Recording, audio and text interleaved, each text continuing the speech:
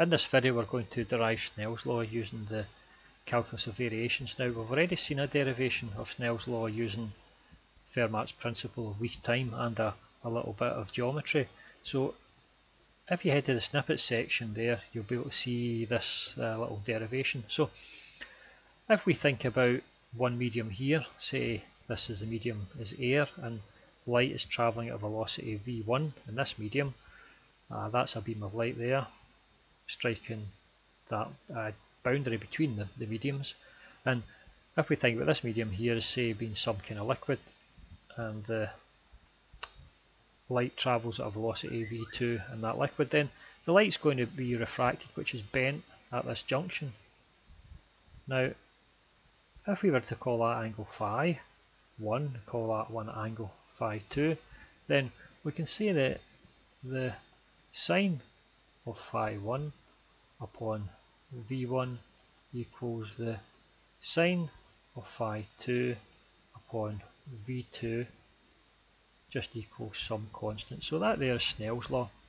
And if you head to the snippet section, you'll see that derivation. It's quite a simple geometric derivation. Now what we're going to do is we're going to derive the same thing, but we're going to derive it using the calculus of variations. So before we get started, I'll remind you of a couple of little identities that we're going to use further on. Okay, so if we look at the Pythagoras theorem in terms of infinitesimal, so we call that dx, we call that dy, and that's going to be called ds, then we can say that our ds squared is equal to our dx squared plus dy squared, and if we divide through it by dx squared, we get ds squared upon dx squared equals 1 plus, and we can replace that with y derivative squared. If we were to then take the root of both sides, you're left with our ds upon dx equals 1 plus y derivative squared all to the power of a half. Okay. Now if we were to take the reciprocal of that, we would have our dx upon ds would equal 1 plus y derivative squared to the power of minus a half. Now that dx by ds is this length here divided by that length there. So if we call that angle phi, that means that this whole thing here, dx plus ds, is just equal our cos phi. Now if we were to also look at say y derivative upon 1 plus y derivative squared all to the power of a half, then well, y derivative is just our dy by dx. Okay, and this 1 plus y derivative squared to the power of a half, it's actually the reciprocal of that, it's 1 over. Well, that is just equal to the value dx upon ds. Okay, so that whole thing can be replaced by dx upon ds. Now those cancel out, we're left with dy by ds. Now dy by ds is that length divided by that length, which is the sine of that angle phi. So that's the sine of that angle phi. So we're going to use these couple of identities in the rest of this little derivation. So we know that that identity there and that this thing here is equal to our sine phi. So we're going to be using those. Now we want to minimize our time, so we know that the instantaneous velocity is equal to ds by dt. So we can change that round about so that dt equals ds upon v, and if we say that a value mu is the reciprocal of the velocity 1 upon v, then that whole thing then can be written as dt equals our mu ds. Now that's one infinitesimal time given one infinitesimal distance, so if we want to find the total time, we're going to have to add up all those little infinitesimals. So we have to integrate from a to b over mu ds, and that there will give us our minimum time, just call it I. But we can replace this value ds with 1 plus y derivative squared to the power of a half times dx.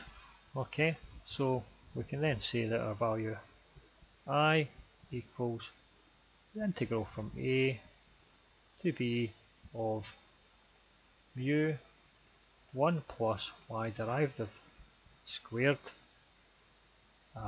by dx. Now we want to minimise this, okay, so that's our function we want to minimise, and we're going to use our Euler-Lagrange in order to do that. So partial f by partial y minus d by dx of partial f upon partial y derivative will equal 0. Now the first term here, partial f upon partial y, well, none of what's in the bracket is dependent, that's the power of a half as well, none of that what's in the bracket is dependent on the value of y, okay, y derivative, in this case not y, but mu, which is reciprocal velocity, well, velocity is just purely positional dependent, so it's dependent on the x and the y position, so that mu is dependent on our value of y, so we can then write the first term is partial mu upon partial y, and the rest of it just looks like a constant, 1 plus y derivative squared to the power of a half, and the second term here is minus d by dx. Now partial f upon partial y derivative, well, mu is not a function of y derivative, so that just remains as is, and when we differentiate this, so we're going to have half of 1 plus y derivative squared to the minus a half, and then differentiate what's inside will give us 2 y derivatives, so the 2's and a halves will cancel out, and we have 1 plus y derivative squared to the minus a half times y derivative. Okay, now we're not going to get any further with this derivation here, we're going to start looking at it in a geometric sense. So what we had above was just a single junction. Okay, so the light came in, across that junction was bent, so let's imagine we had lots of junctions. So if we had lots of junctions there, then the light would come in and it would bend through the first one, second one, third one, fourth one, and let's imagine that we had a medium which had a continuous refractive index with respect to the y direction, so that whenever the light came in, it would just bend down in a constant curve. Okay, so that's what how we're going to think of the light travelling. So I'll get rid of that just now, just to doesn't clutter this up.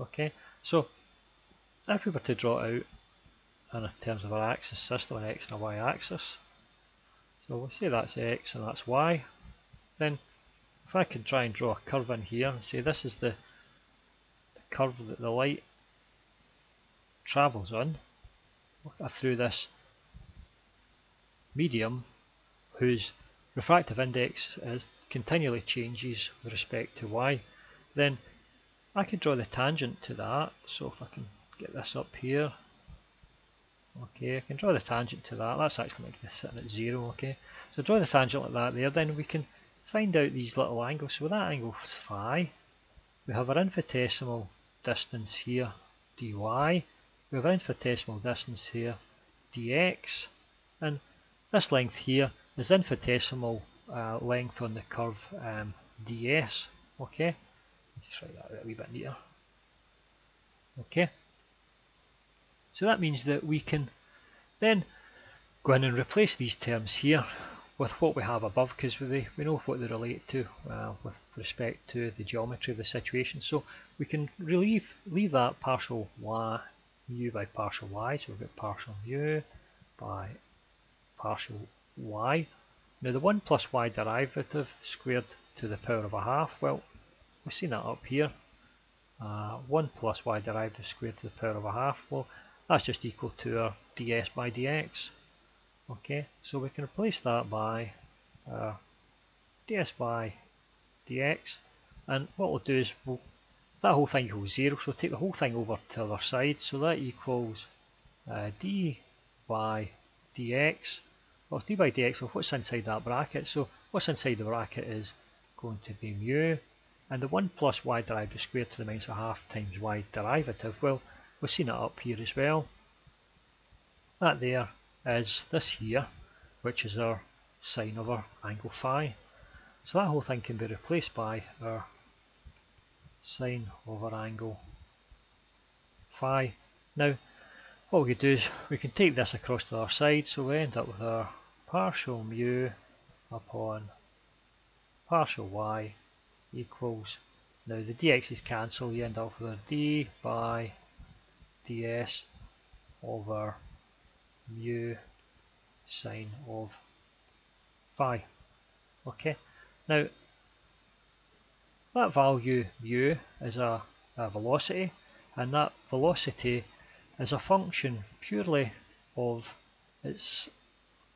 position, so that's a function of our x and y. Okay, so mu is the reciprocal of the velocity, but the velocity is a function of x and y, so mu is a function of x and y. So what we could do is we could say, if we wanted to, we could say mu is a function of x and y, and we could draw out a graph, a curve of where mu is equal to a constant. Now if we were to do that up here, so this line here is the path that the ray of light takes through the medium when it gets refracted, but we could draw a curve of constant velocity. Now the curve of constant velocity here, it would come up like this, and it would just be a curve running this way here. Okay, now this curve here, at that point, if we were to take the normal to the curve there of constant velocity, well that's the normal to the curve of constant velocity, which is just the x-axis, because it cuts the x-axis at 90 degrees. Okay, and then if we take the tangent to the curve of the actual direction of light, then that will make an angle phi. Okay, so the value mu sine phi will have that value, which is that constant. Okay, so if we were to pick a different value for mu, then we would have a different curve, so the curve would be up here somewhere. So that would be a family of level curves of constant mu. But that curve there, if we were to take a different point up here, if we were to take that curve of constant velocity, and we were also to take the tangent of the actual path of the ray of light, then the angle of that made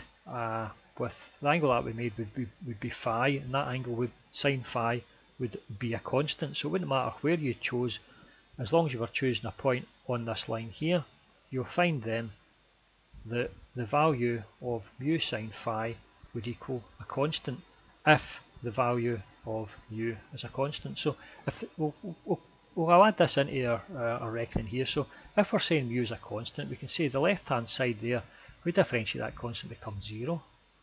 So we're going to have 0 equals d by ds over mu sine phi.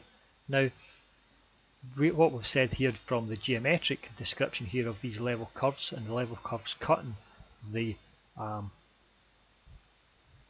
actual path of the ray of light, then this value here, mu sine phi, would always be a constant.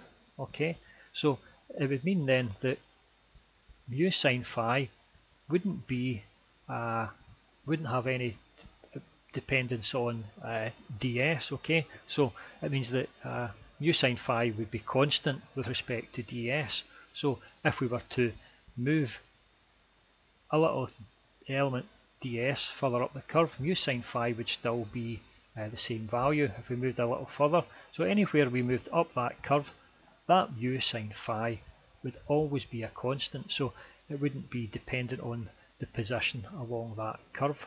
Okay, so we're able to say then that our value mu sine of phi equals some constant c. Now we know that the value mu is equal to 1 upon the velocity, so we're therefore saying that sine of phi upon v equals some constant c.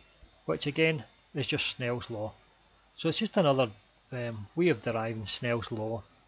Also gives you some information about the derivation when we think of it in terms of not just one layer, but when the light passes through a